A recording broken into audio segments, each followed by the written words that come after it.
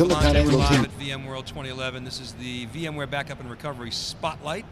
And we got a great panel today. We're going to riff on backup and recovery. To my right is Brad Maltz. Brad is the CTO of Solutions Consulting Integrator, ICI, of beautiful downtown Marlboro, Mass., the home of Wikibon headquarters. To Brad's right is Kramer, who's the VP of Tech Ops at VMware. Brad, thanks for coming on. Drew, thanks for coming on. And Jerome Wendt, who's the president of DCIG, research consulting, blogging firm. Welcome. So guys, we're going to talk about backup, the state of backup, what's happening, your perspectives. Brad, I want to start with you because we have Drew here to refute everything I'm about to say, but we always blame VMware for all of our problems, right? It's great stuff, but it causes all these crazy storage problems. But it has stressed traditional backup. Why is that? Can you talk a little bit about, from a CTO perspective, what's going on there? Well, before we say that, one thing I do want to state is backups have always been one of the hardest pieces of IT to actually deal with. And virtualization does take that to the next level, simply because the consolidation ratios people are driving into right now really are just making it exceedingly harder to get the I/O out of the back end of the boxes. And traditional backups in the physical world, we always really wanted to be able to get them as fast as possible and push those tape drives faster and faster. With virtualization, you can't really utilize the tape drives to the fullest because you're fighting with the CPU and memory and the back-end storage of the virtualization technology. So what we've found with the backup technology now in virtualization is the backup technologies had to modify how they actually work. That's where deduplications come in, disk-based backup solutions. They really are leading the industry in how backups are functioning in virtualization as we change the industry.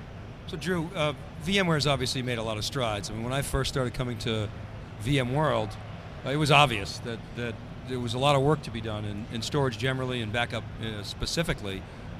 What's your role at VMware? And talk a little bit about backup at VMware, what you guys have been focused on, and your priorities in the last several, I guess year and a half, 2 years, and then going forward. Yeah, so I've been at VMware a little over 8 years, and I run a group called Technical Operations, which is responsible for, I call it the care and feeding of the R&D organization at VMware, the folks that actually write the code that delivers the products out to all of you. And we certainly have our share of challenges around backup in that environment. As you can imagine, engineers like to generate a lot of data, and they like to squirrel away that data and keep it forever, so to speak. So, one of the big helps and boons that's been good for us in the last few years is that deduplication technology you were just talking about. That's super important, especially when you've got a lot of VMs sharing essentially a common set of data across the operating system, and also when you're with the data that I'm storing for engineers, generally a lot of duplicative data in there. So that dedupe technology certainly has helped out tremendously, and that's something we leverage every day. Okay, so you guys leverage the dedupe, and can you talk specifically about how you leverage dedupe? Are you talking about APIs that you've developed, other techniques that you're using? Is it integrations? Yeah, so the APIs are great because they allow the vendor-specific products like the ones from EMC or NetApp or anybody else for that matter to interact directly with the virtualization layers to optimize for those backup protocols. And so that is important, and the hooks that are in there are the ones that we leverage, for the stuff that we do. Remember, I'm an operational guy. You can ask me questions about the product, but I have to live it and breathe it every day. I'm actually working with VMware's products inside of VMware. Oh, so you're an IT practitioner? Exactly. Oh, I'm one of you guys. BitFlip. Yeah. Oh, cool. Okay, so, all right, I'm with it. Sorry, we had a lot of hurricane delays, and so we've got some great guests, but new guests to me. So okay, I'm going to come back to you and talk a little bit about how you're doing that. Before I do that, Jerome, I want to talk to you a little bit about, you're an independent analyst. You got a good view of the landscape. How do you see the backup and recovery landscape in VMware land generally, I guess, or specifically in virtualization generally? Well, really what I see kind of happening is just that there's just sort of this emergence of Well, I think Steve Manley touched on earlier where I really see backup being offloaded off of the server onto maybe the storage array and using more snapshot, more CDP type technology. I really see that being the trend towards where things are going. I mean, I think it's even evident by what VMware is doing with the change block tracking. That we can't do these traditional, we can't view backup in the traditional way where you're doing once a day or once weekly full backups or incremental backups. There just isn't the time or the processing power to accomplish all that. So that's definitely one trend. Another trend I'm seeing has to do with just sort of the emergence of the super user, where it's no longer, it used to be like there was a backup guy who was there, that was his job to do backups. And I see that role moving more and more towards becoming the VMware administrators, or maybe there'll just be one group where there's maybe a backup specialist on that group, but it's no longer just his whole job is just being being a backup specialist. He's now part of the virtualization team where he's sort of a backup specialist, he knows more about it, but he's just part of the team.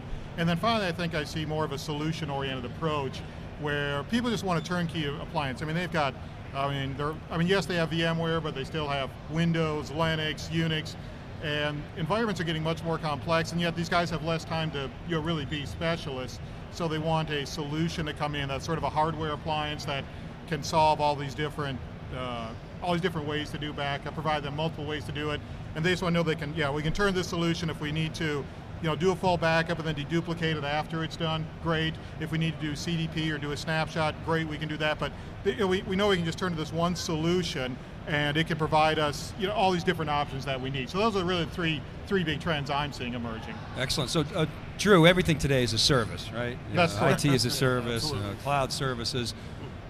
Do you treat backup as a service inside of VMware? Inside of VMware right now we don't, but that's actually something we have thought about and are pursuing. I mean, today it's done more traditionally. We do still have a backup administrator versus someone who's just operating at the virtual layer.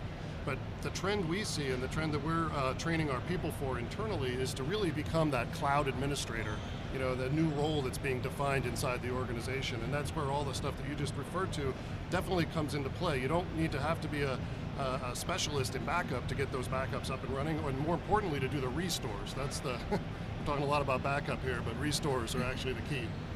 So backup is one thing, recovery is everything. I've said it a million times, Brad. So what's happening in terms of recovery? We're seeing all kinds of new technologies coming into play. We're seeing all this VMware integration. You're seeing CDP. Where does some of these technologies fit, and how are you architecting solutions, or are you architecting solutions that are more focused on recovery as opposed to backup? Well, it's funny because this discussion brings us into almost disaster recovery versus backup discussion, where when people start talking recovery now, you almost want your backup and recovery solution to be the final piece of being able to do a restore. You want to have multiple layers in front of that you can actually do the restore from, whether it's snapshots, whether it's a disaster recovery model with site recovery manager and replication between the sites, but you want that backup module to really be the final frontier for your recovery.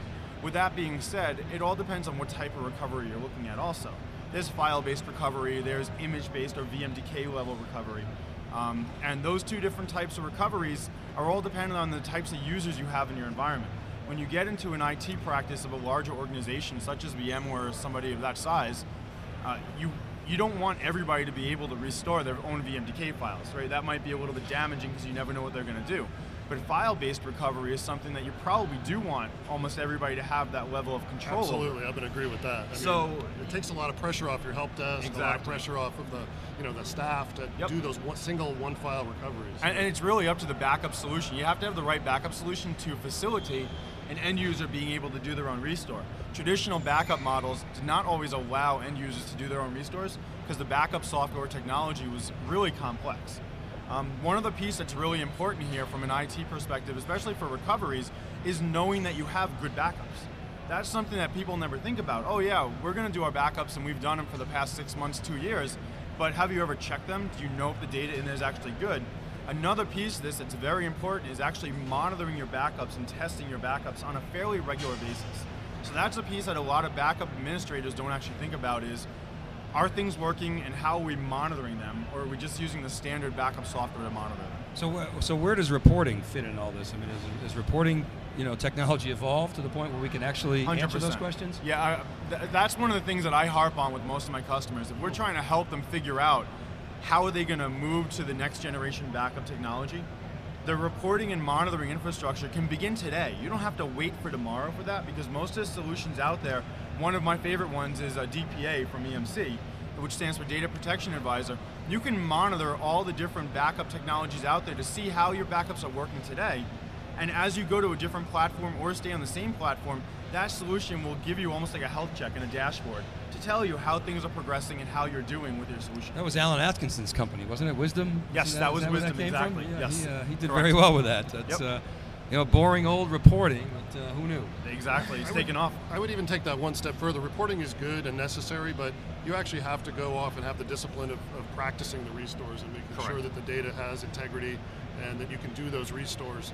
And we tend to do those on sort of a quarterly basis with a drill we do around disaster recovery for that. And so that really does kind of give you that final extra 5 minutes of sleep at night, knowing that those backups actually did work. All right, so we have to wrap, but I'm going to go down the line and ask you guys one brief question. So Jerome, let's see, look out, put on your crystal ball a little bit. What do you expect to see next 12 to 18, maybe even go even longer term if you want, 12, 24 months in backup and recovery?